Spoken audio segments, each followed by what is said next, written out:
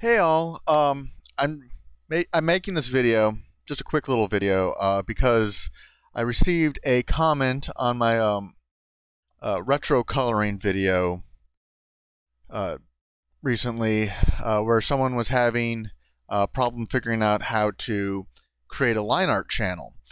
Um, so I thought, I tried to answer it as best as I could in the comments, but then I thought, it's not a bad idea.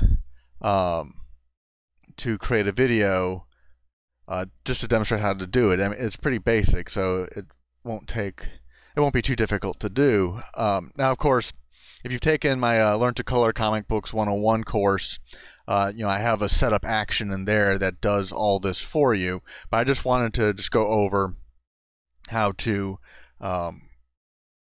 do it manually. So, all right, so I'm just going to open up a file of line art in Photoshop. All right, and here we go. There's our line art. We're in the layers palette over here. So first thing I'm going to do is hit Command A, or I believe that's Control A if you're on PC. I'm on a Mac. All right, and that selects the canvas. Then I'm going to hit Command X to cut, and that cuts the line art. Now, actually, I'm going to undo that because I want to demonstrate something. Right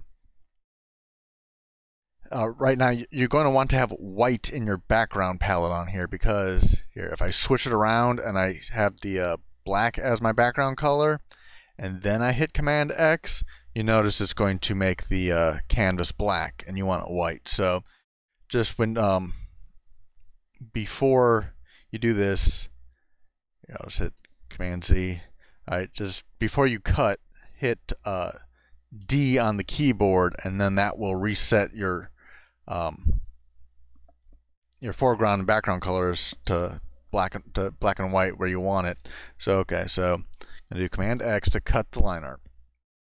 Now I'm going to go over here and I'm going to hit the channels palette. Well, right now it's on grayscale, but it doesn't really matter for this. So I'm just going to hit this little icon down here. That creates a new alpha channel. And actually, I'm going to rename it line art, because I like to have mine labeled line art. And then I just hit Command V. And there we go. My line art is now on a channel and no longer on a layer.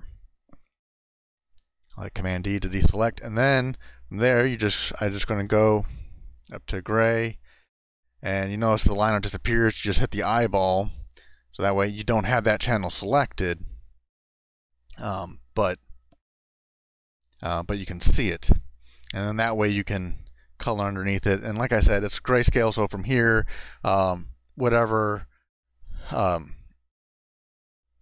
mode you're going to be coloring in, if it's CMYK or RGB, you would convert from there. But yeah, that's all there is to it, to put your line art onto a channel, so that way you can color without having to worry about the line art getting in the way. All right, that's all. I hope that's helpful to some of you, and I'll see you next time.